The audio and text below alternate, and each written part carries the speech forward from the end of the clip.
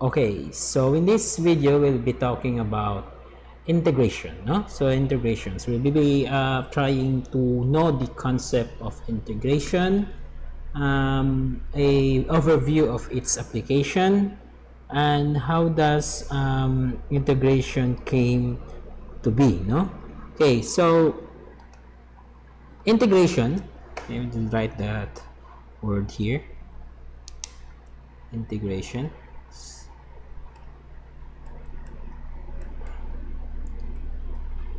Integration is also known as a process, no? This is an anti-differentiation, no? Differentiation. Okay. So it is the process of getting the function from a given derivative. Okay, so that is how we are going to see describe the process of integration. So getting the function from a given derivative, no? So if you have finished your differential calculus, so you know what is a derivative. So the common problem on this one is get the derivative of a function. Now in integration, so we are given with the derivative. Then we apply or we make some mathematical manipulation to get the function. So basically, integration is the inverse of differentiation. So that's why it is called a antiderivative, no? Okay, so the symbol for integration is this one. Okay, we should write this one. So this is the symbol for integration, no? So that's a symbol. So for example, if we have a function, no, an f of x, so this is the given function. In order to get this function, we need to integrate a certain derivative, which is f of x dx. So this is the derivative. So if we will finish or we have done the integration, then we will get to the f of x.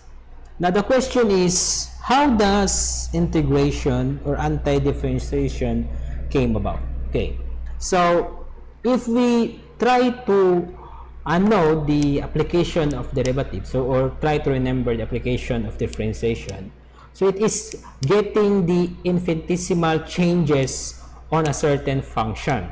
Okay, so in physics we call it the instantaneous value of a certain property or a certain phenomena. So the infinitesimal or the small bits, no? So that is the process of differentiation. So that's why we get the derivative of a function in order to know the value of that function at a certain instant, or the change of the function at a certain variable. So that's why basically the derivative of a certain function is in terms of another function or the independent variable. Now for integration, so integration, for example, if we have here the graph, no, certain graph, okay, have here a graph. So for this one, this will be our speed, no, our velocity, okay, and here will be our time, okay. Then we have here 1, okay, 2, 3, okay. So maybe usually this is the velocity because the velocity is the dependent variable. So we just write here the velocity, no? So that will be the vertical axis, and this will be our time. Okay. So 1, 2, 3. Okay. Okay. So for example, at a certain so at 1 second, the velocity is 2. Okay, 2. Then we have here maybe at 2 seconds the velocity is 3. Then it will drop to at 3 seconds, so it decelerate into 1.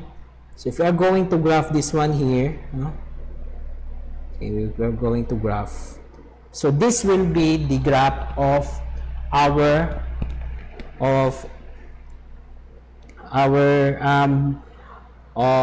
velocity, no? So this is the graph of our velocity versus time. Now the question is, if we are going, for example, we add here 4, then 4 will also, for example, it will have a 2. Okay. Okay, so that will be our graph. If we are going to get the area of this one, no? The area of this graph, how we are going to do that?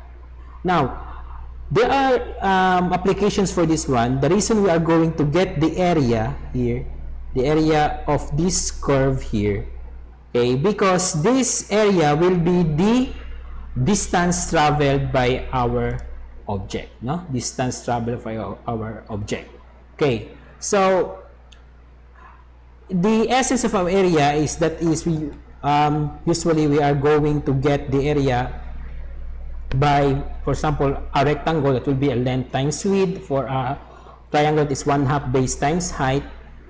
But to get the area of certain curves, so before the advent of integration, so we will, the usual way is to create small rectangles, no? So this is what's so-called as the rectangular rule. Okay.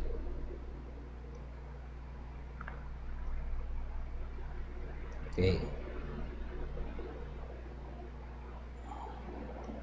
So to create small rectangles. So the sum of the areas of each of this triangle is the area of the curve. But remember, there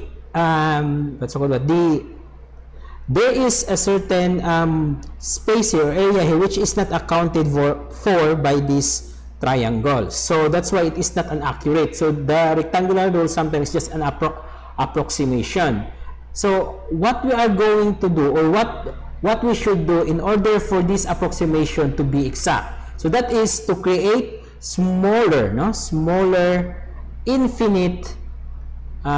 infinitely small rectangles which can accommodate all of the spaces of this curve. And in order for us to do that, so we need to integrate. Now the other word for integration, okay, integration is summation. Okay, summation. But when we say summation, summation has an infinite value. Infinite value, no? Infinite limits. So for example, from a certain we get the summation from the first value to the last value, then we can get the summation.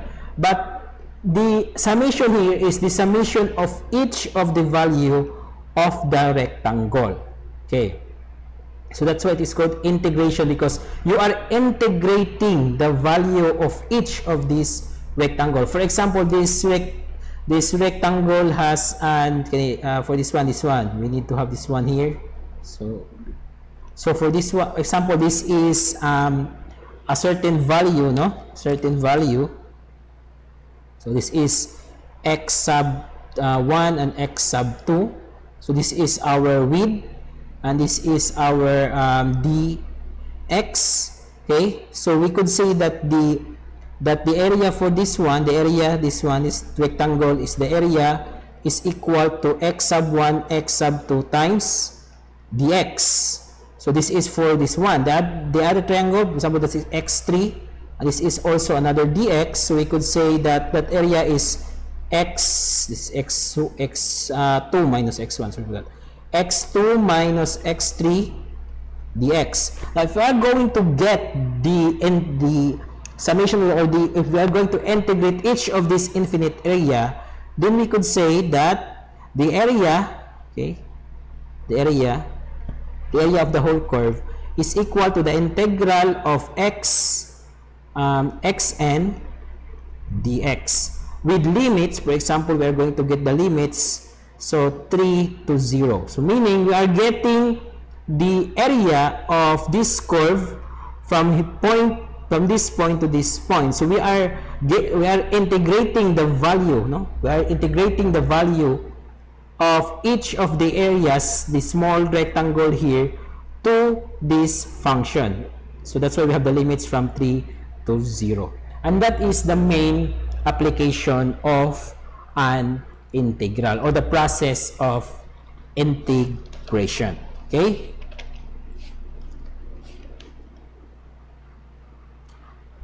Okay, so the main property of integration is that there is so-called as the constant of differentiation, constant of integration. Okay, need to add here a slide, no?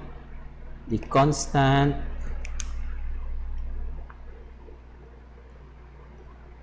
of integration.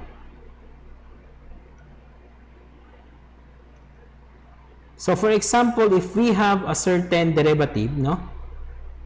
Integrate f of x dx. So the function is f of x. Okay. So that is the main formula for integration. Now, for example, we know that the derivative, or the integration is finding the function of a given derivative. For example, we have this one, 2x, no? Integral of 2x dx. Okay. So what is the integral of 2x dx? So what function that the derivative is equal to 2x? That will be x squared. Right? That will be x squared. Now, for example, we have another integral, 2x plus 2 dx. Okay. So, what function whose derivative is 2x plus 2? Okay. What is that function? Okay. So, that function will be x squared plus, so if we are going to get this one, the derivative of that one is the function having a derivative of 2x is x squared. Now for 2, that will be 2x. So what if we have here a certain function, for example 2, so we need to get the derivative